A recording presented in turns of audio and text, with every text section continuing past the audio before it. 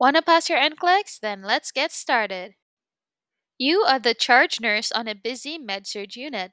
The following patients need attention. Which patient should you see first? A post-operative patient with a blood pressure of 90 over 60, a patient with diabetes whose blood glucose level is 300, a patient with chest pain and shortness of breath, a patient who requires discharge teaching on self-administration of insulin. The correct answer is C. A patient with chest pain and shortness of breath may be experiencing a cardiac event, and immediate intervention is crucial. This patient takes priority over others, as chest pain could be indicative of a life threatening condition. You are the triage nurse in the emergency department. Four patients arrive simultaneously. Which patient should be assessed first? A child with a fever and rash, an adult with severe abdominal pain, an elderly patient with confusion, a teenager with a sprained ankle. The correct answer is B. Severe abdominal pain can be a sign of a life threatening condition, such as appendicitis or a bowel obstruction. Assessing and addressing this patient's condition take priority over other less urgent cases. You are working in a long term care facility. Which resident should be attended to first? A resident who reports mild dizziness, a resident who is not eating well, a resident with a change in the level of consciousness, a resident with a new skin rash. The correct answer is C. A change in the level of consciousness may indicate a serious medical condition, such as a stroke or neurological problem. Immediate assessment and intervention are required to determine the cause and initiate appropriate care. You are a home health nurse visiting multiple clients. Which client should you prioritize for a visit today? A client with a scheduled blood pressure check, a client who needs wound dressing changes, a client with uncontrolled diabetes, a client recently discharged with a new medication regimen. The correct answer is C. A client with uncontrolled diabetes requires immediate attention to prevent complications. Addressing diabetes management takes precedence over routine blood pressure checks, wound dressings, or medication education for stable patients. You are the nurse in the pediatric unit. Four pediatric patients require care. Which patient should be seen first? A toddler with diarrhea and vomiting, a school aged child with a headache, an infant with a fever of 103, a teenager with a sprained wrist. The correct answer is C. An infant with a high fever is at risk for serious infections.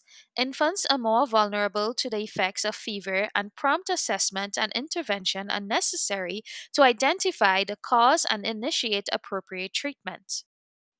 You are a nurse working in the PACU. Four postoperative patients require attention. Which patient should be assessed first?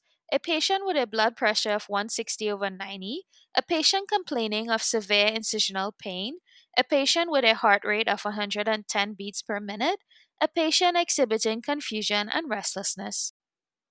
The correct answer is D. Confusion and restlessness in the postoperative period may indicate hypoxia, inadequate pain control, or other complications. Immediate assessment and intervention are needed to identify and address the cause. You are a nurse on a med-surg unit. Four patient needs attention. Which patient should you see first? A patient requesting pain medication after knee surgery, a patient with a history of DVT complaining of leg pain, a patient with newly diagnosed diabetes needing insulin education, a patient reporting difficulty breathing with a respiratory rate of 28. The correct answer is D. A patient with difficulty breathing and an elevated respiratory rate may be experiencing respiratory distress. Immediate assessment is crucial to determine the cause and initiate appropriate interventions to ensure adequate oxygenation. You are a charge nurse on a busy med-surg unit. Several tasks needs to be delegated. Which task should be assigned first? Administering morning medications, assisting with a bed bath for an incontinent patient, documenting vital signs on the EMR, initiating a discharge plan for a stable patient. The correct answer is A. Administering medications is a time sensitive task, and patients depend on receiving their medications at the scheduled times. This task takes precedence over other non urgent activities. You are the nurse in the ER. Four patients need attention. Which patient should be seen first? A patient with a minor laceration on the hand, a patient with a possible fracture of the arm, a patient complaining of severe chest pain, a patient with a headache and nausea. The correct answer is A. Severe chest pain is an emergency situation that requires immediate assessment. This symptom may be indicative of a MI or other serious cardiac event, and timely intervention is crucial. You are a nurse working in the labor and delivery unit.